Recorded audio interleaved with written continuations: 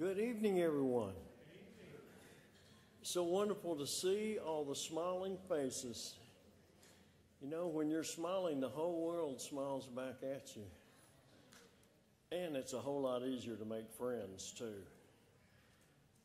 In the School of Evangelism, we're learning a lot about making new friends. And that would be making friends with everyone in the world that we meet.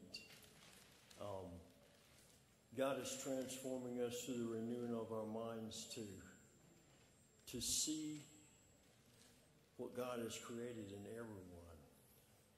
And He wants to save us all. And He fights our battles for us. And we're going to sing about that. Let's sing. In heavenly armor we'll enter the land. The battle belongs to the Lord. No weapons are fashioned against us will stand. The battle belongs to the Lord.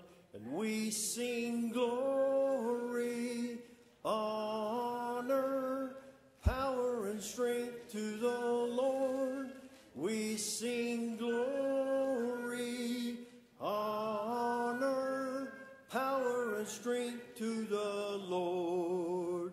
When the power of darkness comes in like a flood, the battle belongs to the Lord.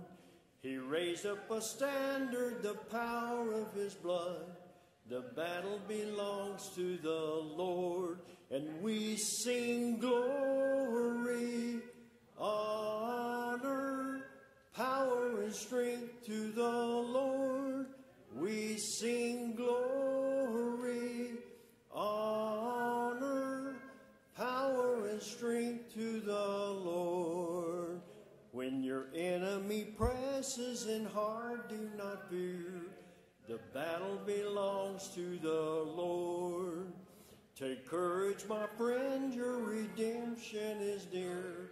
The battle belongs to the Lord.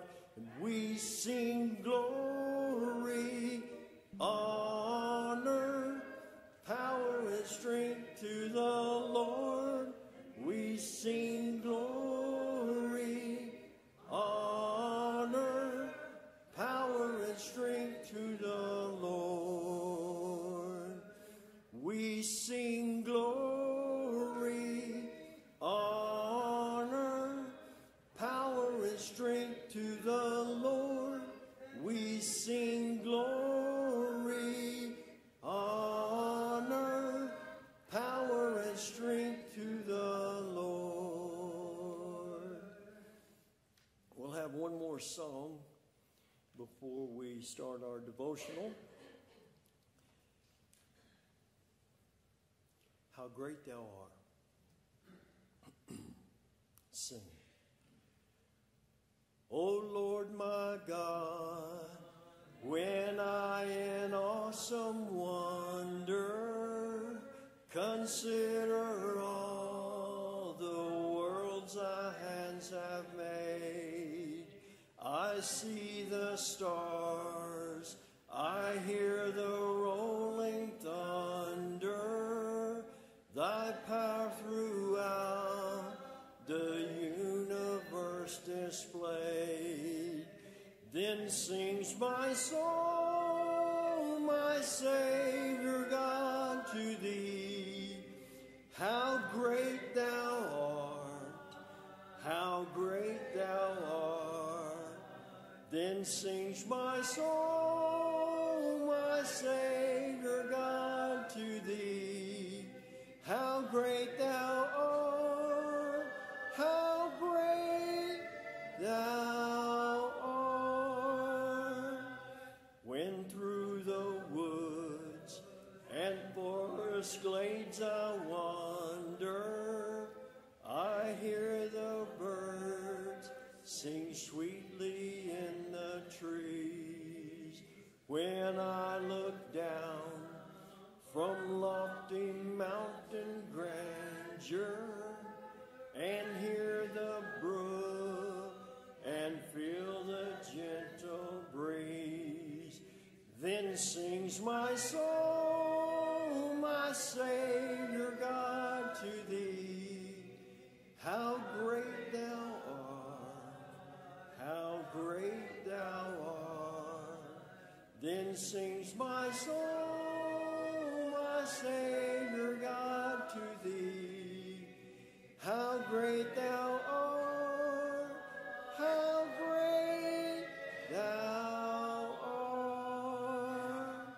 And when I think that God his Son not sparing sent him to die, I scarce can take it in, that on the cross my burden gladly bearing, he bled and died to take away my sin.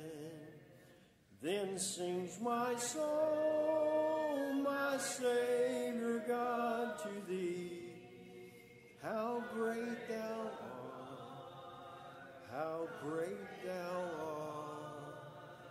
Then sings my soul, my Savior God, to thee. How great thou art, how great thou art. When Christ shall come with shout of acclamation and take me home, what joy will fill my heart. Then I shall bow in humble adoration and there proclaim, my God, how great thou art. Then sings my soul, my Savior God, to thee.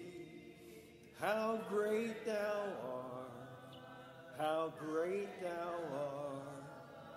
Then sings my soul, my Savior God, to thee. How great thou art, how great thou art. Amen. We'll have our devotional now.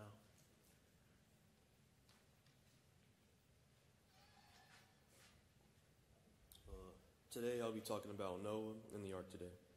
I chose this story because it's a good story and has a good meaning and a lot of point to it. So here's like a little backstory of it. We're not sure if it rained before the great flood, but it would make sense if they didn't know, since in Genesis chapter 2 verses 5 through 6 it says, before any plant of the field was in the earth, and before any herb of the field had grown, for the Lord God had not caused it to rain on earth, and there was no man to till the ground, but a mist went up from the earth and watered the whole face of the ground. But it starts the story. Noah was a good guy and lived a good life, but God saw everybody else not following him the way it should be. So God decided he was going to flood the earth, but he didn't want the whole world to be gone, so he chose Noah to build an ark. Here in Genesis chapter 6, verses 15, he said, the length of the ark shall be 300 cubits, its width 50 cubits, and its height 30 cubits, and you shall make a window for the ark. And then in Genesis chapter 6, verse 17, he says, and also he said, I shall establish my covenant with you. You shall bring you, your sons, your wife, and your sons' wives. And right here he says, and he said, and of every living thing of all flesh you shall bring 2 of every sort into the ark to keep them alive with you. They shall be male and female, of the birds after their kind, of animals after their kind, and of every creeping thing of the earth after its kind. 2 of every kind will come to you to keep them alive, and take all food for you. Right here, this part is really important, because not everybody knows this in detail. Genesis chapter 7, verse 2, he said, you shall take with you 7 each of every clean animal, a male and his female, 2 each of animals that are unclean, a male and his female, also 7 each of birds of the air, a male and female, to keep these species alive on the face of all the earth.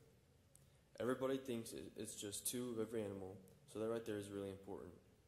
After that, he said, the earth will rain for 40 days and 40 nights. And everything God said, Noah did according to him. Then after that, Noah sent out a raven, and he also sent out himself a dove, to see if the water had receded from the earth. And the dove had no landing spot, because all the water was still on the face of the earth. So then Noah waited another 7 days. Then he sent out the dove, and she came back with an olive leaf in her mouth. So that told Noah that the waters receded from the earth. And it came to pass, in the 601st year, in the first month, on the first day of the month, the surface of the land was dry. Then on the 27th day of the month, the earth was now dry. The dove represents to tell Noah a time of peace and deliverance is now here.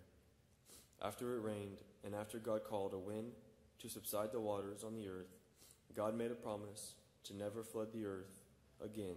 He made that promise with a rainbow in the sky. Then God called out to bring out every living thing out of the ark, so now that they can abound and multiply throughout the earth. The point I got across the story was trust in God's process and give obedience to God. Noah built the ark, not even worrying about his and his family's future, because he trusted God with everything he had. God gave him commands, and he followed them without being hesitant.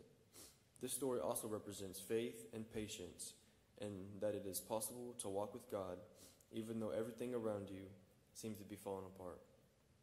Then finally, in Hebrews chapter 11, verse 7, it says, "By faith Noah, being divinely warned of things not yet seen, moved with godly fear, prepared an ark for the saving of his household, by which he condemned the world and became heir of the righteousness which is according to faith."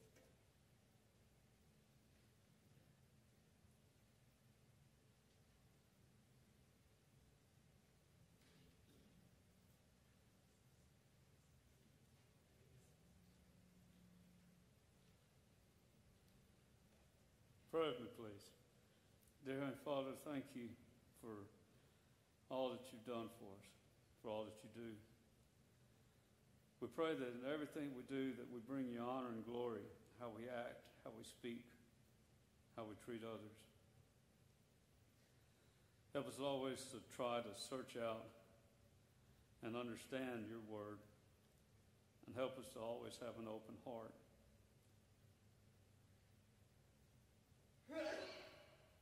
And everything that we are and everything we do, thank you, God. In Christ's name we pray. Amen. You dismiss classes.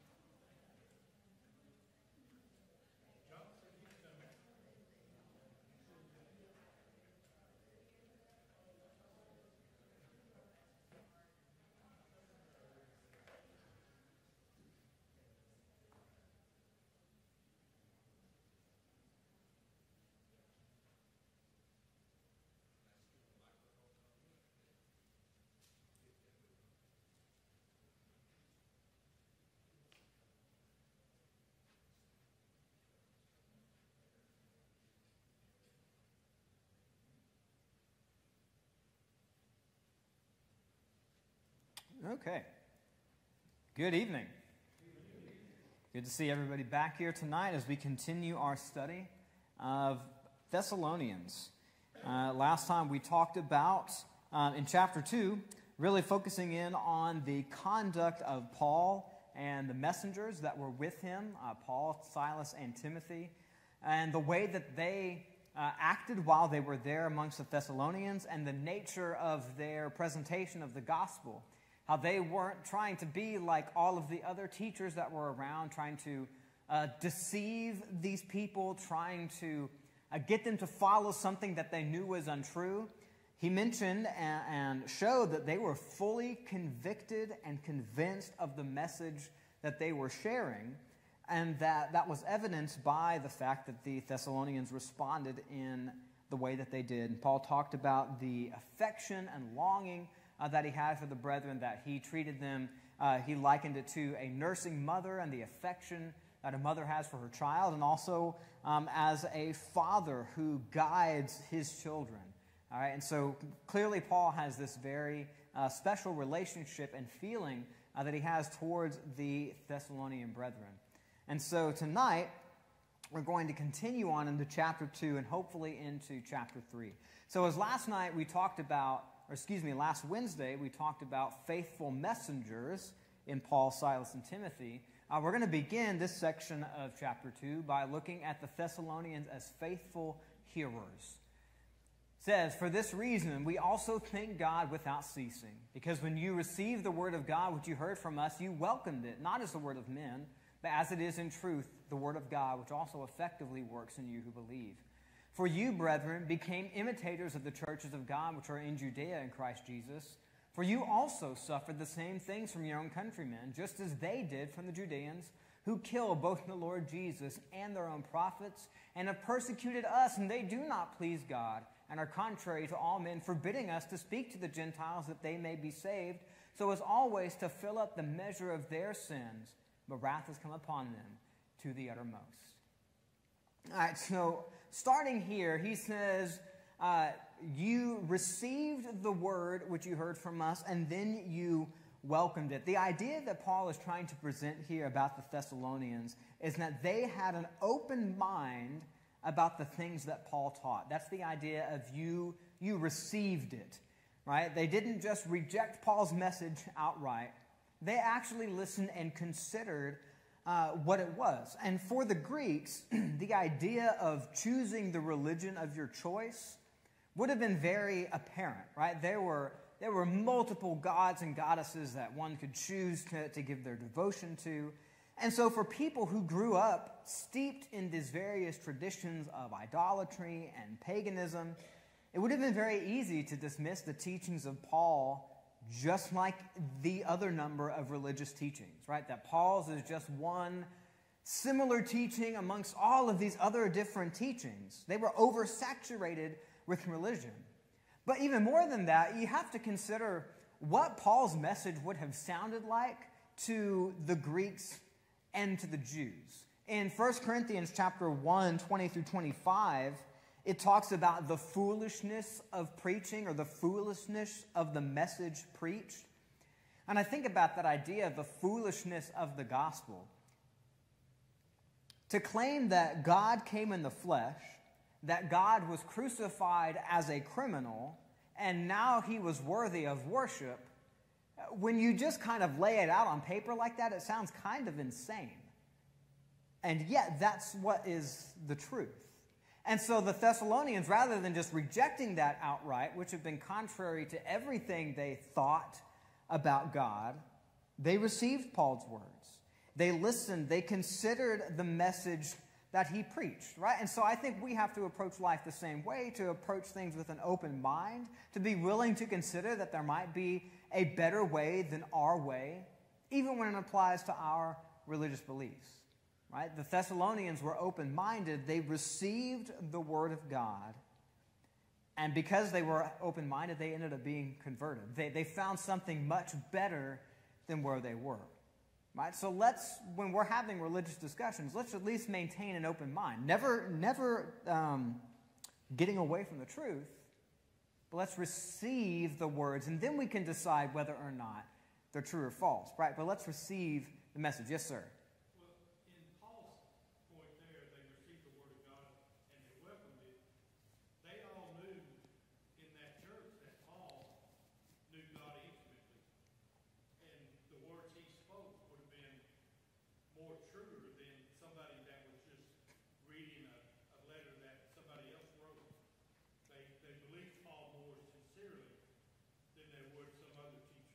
Right, okay, and that is true. They believed Paul more sincerely, right? If we go back to chapter 1 and verse 5, why might the Thessalonians have given more credence to Paul's message? What does it say there in chapter 1, verse 5?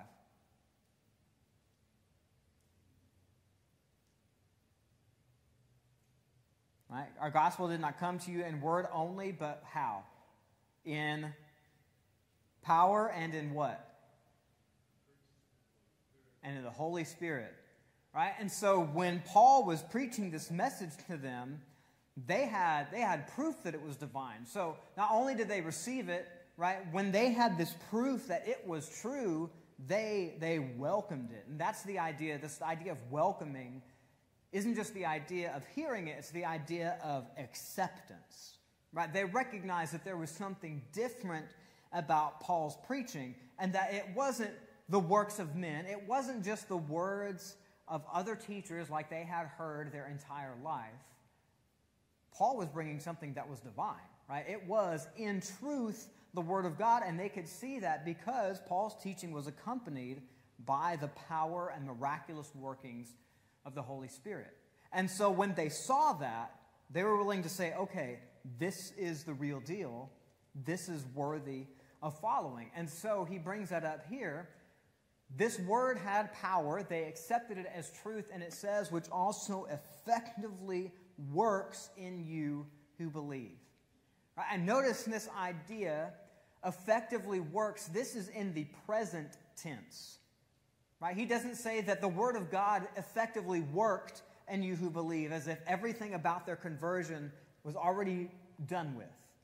Right? What that tells me is that though their conversion happened in the past, right, they received the Word, they welcomed the Word, right, all past tense, it was still having an effect on their lives because it effectively works, or it is effectively working in you who believe.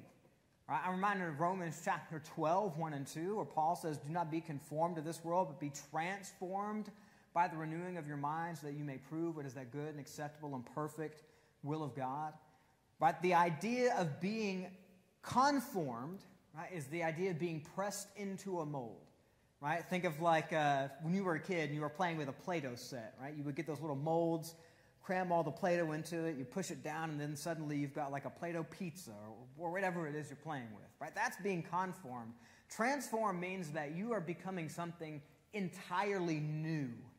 Right? The way that a caterpillar turns into a butterfly. Right? You don't look at a caterpillar and you think, oh yeah, that's going to turn into a beautiful insect with these intricate designs on their wings and it can fly. Right? The only reason we think that is because we know that it happens. It becomes something completely different. Well, that change can only take place if our minds are being renewed by the Word of God. But that work is something that doesn't just happen. We're baptized, we've believed, and suddenly we're done. Right? We've done all of our work. Okay? This is a continual process. So the Word was still effective and still working in their lives. And then Paul goes on, verse 14, says, you, brethren, became imitators of the churches of God which are in Judea in Christ Jesus, for you also suffered the same things from your own countrymen, just as they did from the Judeans. Right? Now, in this instance, why would Paul try to connect the persecution and suffering of the Thessalonians with the persecution of their brethren in Judea? Why would he try to connect those together?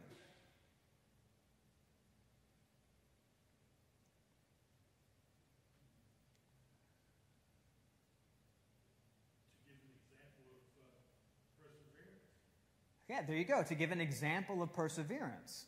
So that they knew, okay, we have brothers and sisters in Jerusalem who suffered persecution for the cause of Christ, and they had it rough too. And so if they were able to withstand that persecution, well, then we can withstand that persecution too, right? They've got this example of what to do, and they've also got this reminder that they are not alone or unique in their suffering, right? One of the best things that you can do if you're going through a hard time is to find other people who have experienced something similar and talk to them about it, right? Share that struggle with other people. In a lot of my classes that I've been taking this semester for my counseling, one of the classes is group counseling, and it notes that people who struggle, say, for instance, with addiction.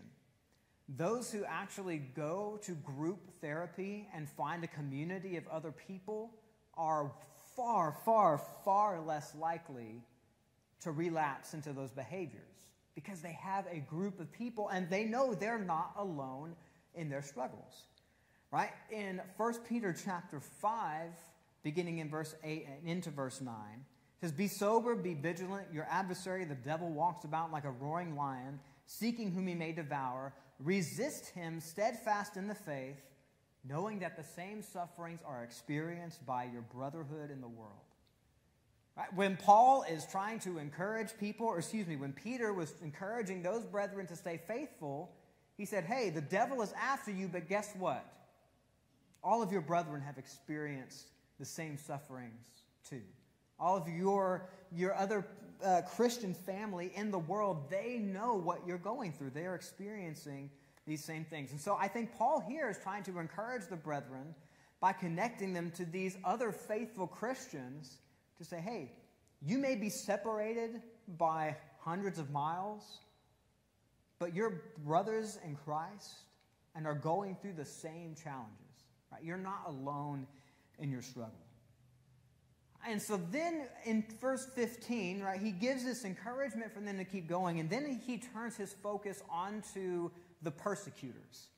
And I think he does this to, number one, let the Christians know exactly what they were up against, but also to let them know that in the end, God is the one who's going to win. Right? He says, they killed both the Lord Jesus and their own prophets. Right? He's talking about the Jews who had a history of anybody that didn't agree with what was already going on, we were going to reject them. You look through the history of the prophets, whenever they brought a message that was disliked by the leadership, they were persecuted. When Jesus brought a message that was disliked by the people who had power and influence in religion, well, they persecuted him and had him killed on the cross.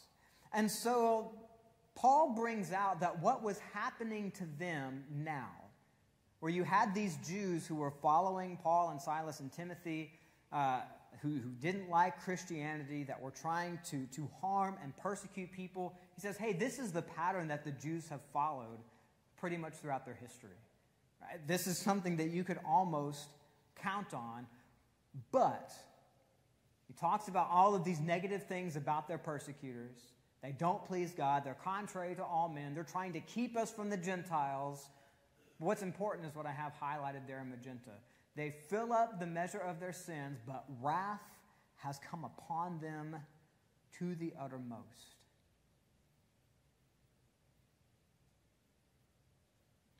How would that idea be a comfort to the Thessalonians? That they were storing up the wrath, that their persecutors, rather, were storing up the wrath of God.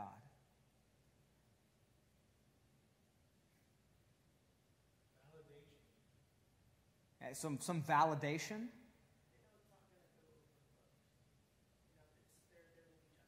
Right. They're validated in their suffering because they're being told that, hey, God sees what's happening. Your suffering isn't being overlooked, and those who are harming you, they're not going to get away with what they're doing. Unless they repent and they have that measure of their sins forgiven by the blood of Jesus Christ, there's going to be punishment. They are not going to get away with it. Sometimes I think we can look at the world and have this idea that, you know what, Satan's winning. But the Thessalonians made the right choice. They were pleasing God. They were suffering because they pleased God, but that didn't mean that God didn't see. And God was still going to win. All of that wickedness was going to be dealt with in the judgment day. And so they could take comfort and be validated in their faith and in their suffering, knowing that God was aware and knowing that God was going to take care of it. Right? And so a faithful hearer, just like the Thessalonians, they receive the word of God. When they recognize its truthfulness, they welcome it and accept it and integrate it into their lives, even when there are consequences. Even when there may be persecution, a faithful hearer follows through and obeys. And then Paul, in the next section, after once again giving them, the Thessalonians, his commendation, he wants to talk about his desire to be there with them. But we, brethren, having been taken away from you for a short time in presence, not in heart, endeavored more eagerly to see your face with great desire. Therefore, we wanted to come to you, even I, Paul, time and again, but Satan hindered us. For what is our hope, our joy, or crown of rejoicing? Is it not even you in the presence of our Lord Jesus Christ that is coming? For you are our glory and joy. All right, so he opens this section after giving them this commendation. He says, but we, brethren, want to see you with great desire.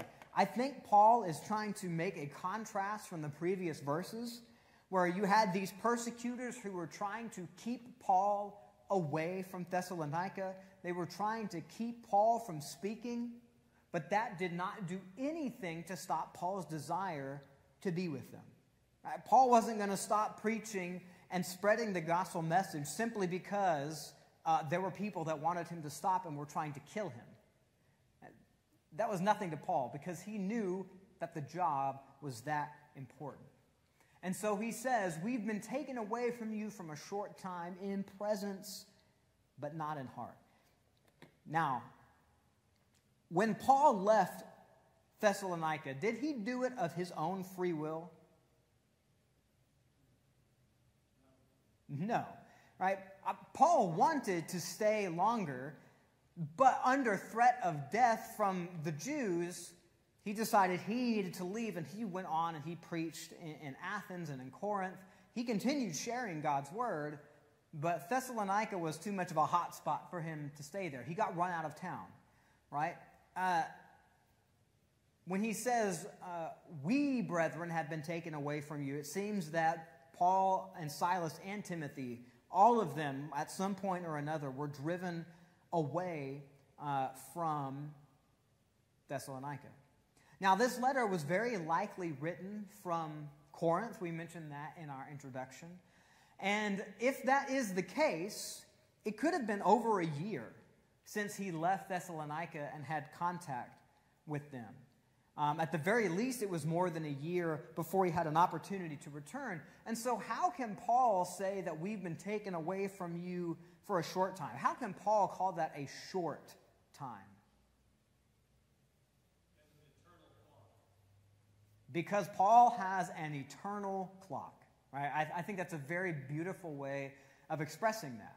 Right? A year may seem like a long time to us, especially if it's like, okay, here's this person that's come and they've completely changed my worldview. They've opened my eyes to the truth. I've changed my life, and then I haven't seen them for a year. It could be a little daunting, a little jarring.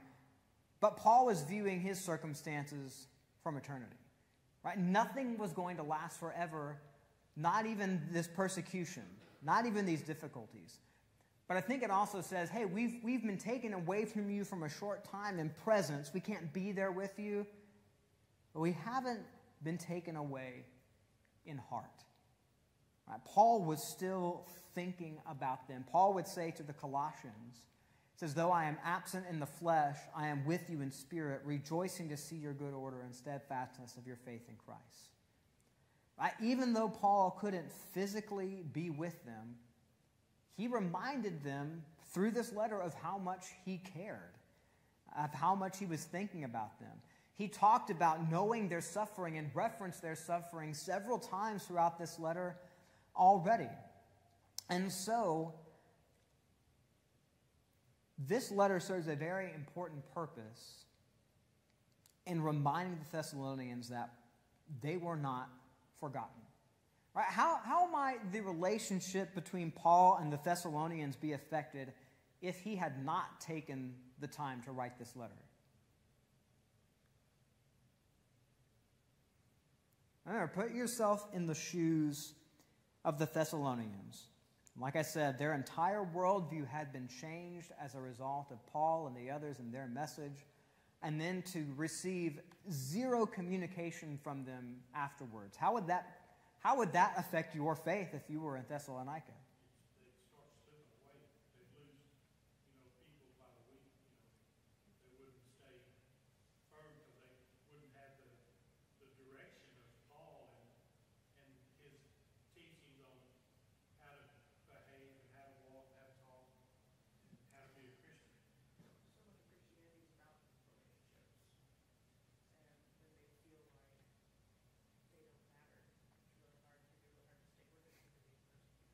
right? And so Ronnie brings up the lack of further encouragement and instruction. Without that extra instruction, people are just going to kind of feel lost and confused. And why am I going to deal with all this persecution and confusion, right? Like he said, probably be losing people by the week. And then Dana brought up that so much of Christianity is about relationships. You know, God didn't create a system where it's just between me and him. Right? He created a system where I have a Christian family and a group of people that I'm also accountable to care for, to watch out for, and who also should be watching out for me. Right? Yes. Do these people have an expectation that Paul will come back to them? I don't know. It's possible that they did have an expectation that Paul would come back. I mean, he certainly expressed his desire to be there, right? And we don't know exactly what their interactions may have been when he left. But certainly, if he had not continued to put forth the effort, I could imagine a feeling of abandonment. If, you know, even despite these circumstances, if Paul had just kind of left them high and dry, that could build up some feelings of resentment. Paul wasn't going to do that, right? He made it very clear that he wanted to be there for them, right? That's why he says, we endeavored more eagerly to see you with great desire. Notice how emphatic Paul is being, right? That we really, really, really want to be there and to see your face with great desire, right? Why was it so important for Paul to be there face to face? I mean, he was able to communicate with them in a limited way through letters. Why did he want to be there physically with them? Because fellowship is so important to our walk with God and each other. We need each other to help each other, to love each other, to encourage each other, and build each other up in Christ. Yeah, Jim talks about how important fellowship is, and that togetherness is required. And really, a face-to-face interaction with the Thessalonians was going to provide them so much more comfort and encouragement than a letter ever would. Right? Communications experts talk about how the bulk of what we say is actually found in our body language and our tone of voice, rather than the words that we're actually speaking. Right? Paul wanted to be there face to face so he could teach them better, so that he could better attend to their individual needs. And if Paul desired personal interactions like that, that should tell us how important they are for us. Right? Especially in 2024, right? We are very, very connected. Right? Communication has never been easier. However, even in an age where we are so connected, long-distance relationships are still a challenge because they lack that essential feeling of togetherness. Right? When I was in college, for one semester before Dana and I got married, we FaceTimed every night. And yet, I still really looked forward to the weekends where I got to go back home because we got to be together. Right? We need that as brethren. We need to be together as brethren. You know, it's one thing just to maybe say hi to one another in passing when we're here at worship, and it's another thing to really be involved in one another's lives. Right? For Paul, it was important that he was there with them. We should put that same priority on being there with and there for our brethren. Right? He made it very, very clear that was what he wanted. I want to be with you, because that's how he was going to have the greatest impact on them as Christians, was when they could have that close face-to-face interaction. Right? And so he mentions all of this, and then he says that Satan hindered us. Paul had talked before about his travel plans being hindered or interrupted in Romans 1:13. He tells the brethren there that I don't want you to be unaware, brethren. I often planned to come to you, but I was hindered. And then it mentions again in Romans 15:22, I have been much hindered from coming to you. Well, this time he says, it was Satan that hindered me. How could Satan hinder Paul? Or rather, what means would Satan have used to hinder Paul? Yeah, non-believers is the big one, right? What about those Jewish persecutors? Right? You know, Satan has no authority beyond that which God gives him.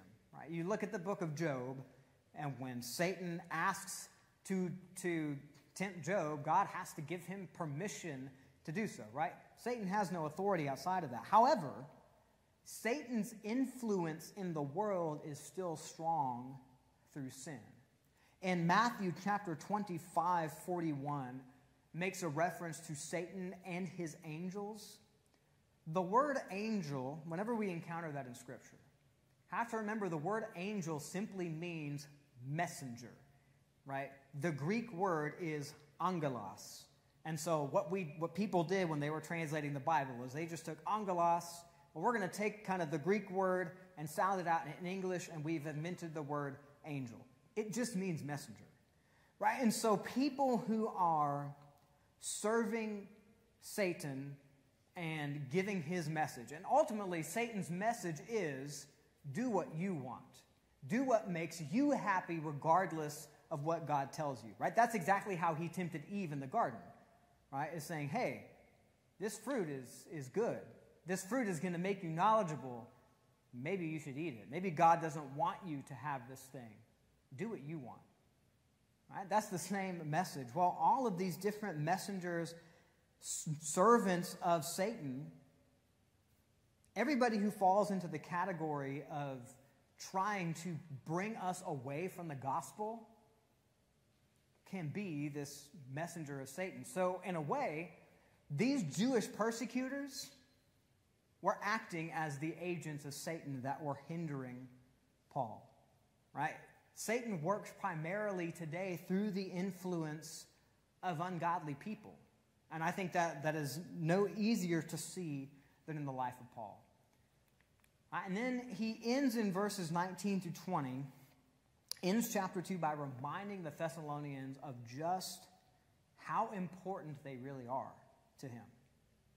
He says, what is our hope or joy or crown of rejoicing? Is it not even you in the presence of our Lord Jesus Christ that is coming? For you are our glory and joy. And you look at the colors that I have highlighted. One of the favorite literary techniques of the Greeks and the Jews especially, is called chiasm, where essentially you will have two ideas and then sandwiched in the middle is the thing that you want to highlight. Right? So here we have this idea of hope, joy, and rejoicing, and then glory and joy. And right there in the middle, to really emphasize what it is that is going to make Paul happy and joyful, is you in the presence of our Lord Jesus at his coming. Paul wanted nothing more than to see the people that he ministered to be in the presence of God on the judgment day. And of course, he means to be in the presence of God in a positive way, to be brought into the presence of God for eternity. That's what Paul wanted to see. You know, for Paul, that was the absolute measure of success, was whether or not the people that he ministered to were going to make it to heaven. And so Paul is telling them, I want to be there because my entire life's work is all about you. Right? His entire life's work was centered around other people. And I think we can take a lot of encouragement and inspiration from Paul's mindset here. Right? As Christians, our life cannot just be about me. Right? We should have an outward focus to see how can I help my brethren? How can I help those who are lost and bring them into the fold and bring them to Jesus? How can I be of service to my family, both my blood family and my Christian family? It is an others-focused religion. And I think Paul is highlighting that for them here. Right? Paul's desire had nothing to do with him. His ultimate desire was for them to be faithful and be in heaven. Right? So emphasizing to them how much he cares to encourage them to stand fast against this persecution they were facing. Right? And so with that in mind, with his desire to see them and his being hindered, he talks in 1 Thessalonians chapter 3 about what he did because he was so concerned about the faith of the Thessalonians. He said, therefore, when we can no longer endure it, we thought it'd be good to be left in Athens alone, and sent Timothy, our brother and minister of God, and our fellow laborer in the gospel of Christ, to establish you and encourage you concerning your faith, that no one should be shaken by these afflictions, for you yourselves know that we are appointed to this. For in fact, we told you before when we were with you that we would suffer tribulation, just as it happened, and you know. For this reason, when I could no longer endure it, I sent to know your faith, lest by some means the tempter had tempted you, and our labor might be in vain. Right? So twice, Paul uses this phrase, when I could no longer endure it. Right? Paul really worried about the brethren that he left behind in Thessalonica. Right? And remember, he spent precious little time there. According to Acts chapter 17, he was only there reasoning for 3 Sabbaths in the synagogue. Right? So he had 3 weeks where he got to be with these brethren before he was run out of town. And considering the circumstances under which he had to leave Thessalonica, you can understand why he might be concerned for these new converts in Christ. And I think we see Paul's deep concern for Christians throughout his letters. And I think this is a really good example in 2 Corinthians 11, 22 through 29. Paul gives this long list of things that he had suffered for Jesus, included being beaten, being stoned and left for dead, being shipwrecked, having sleepless nights, going without food and being hungry. But in verse 28, he says, besides the other things that come upon me daily, my deep concern for all the churches. Right? Paul was immensely concerned about the faithfulness of his brethren. He cared about them. And so when that worry became so much, he says, I couldn't take it anymore. We thought it'd be good to be left in Athens alone, and we sent Timothy. Now, Timothy was sent for a good reason, and Paul kind of gives his credentials here, calls him our brother. Right? First and foremost, Timothy was a brother in Christ and a member of God's family, that he was a minister of God.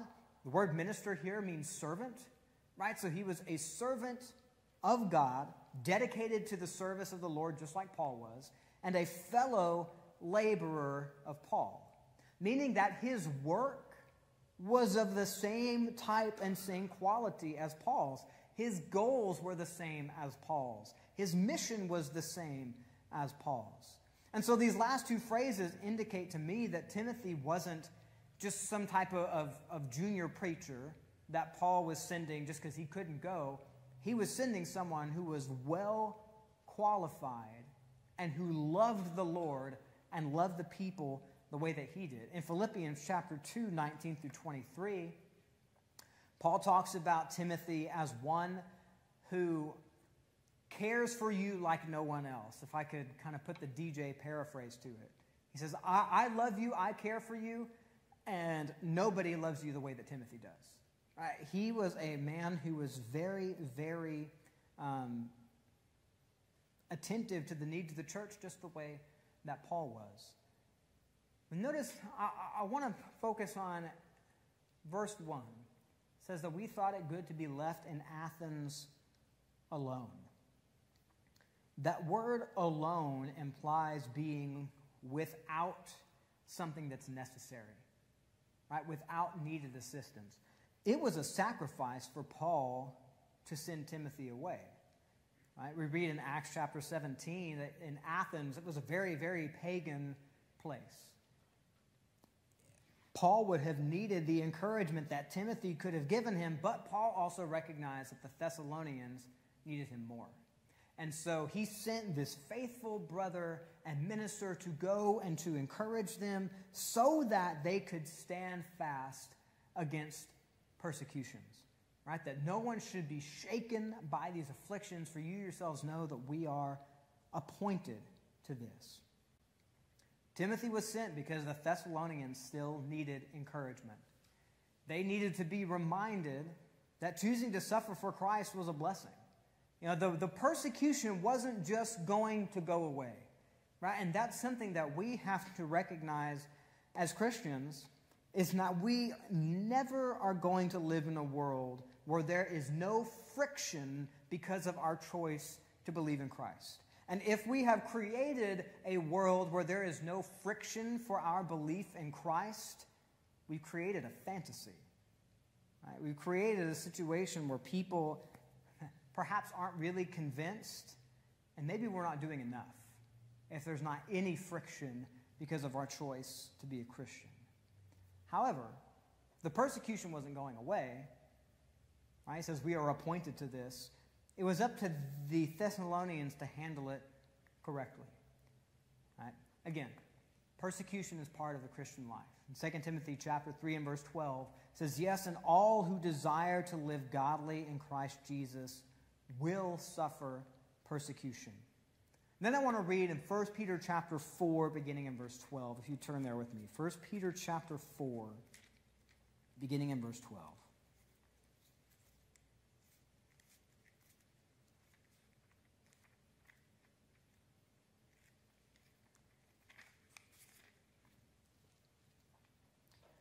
Peter, also writing to a church in a similar situation, this is the encouragement and reminder that he gives them.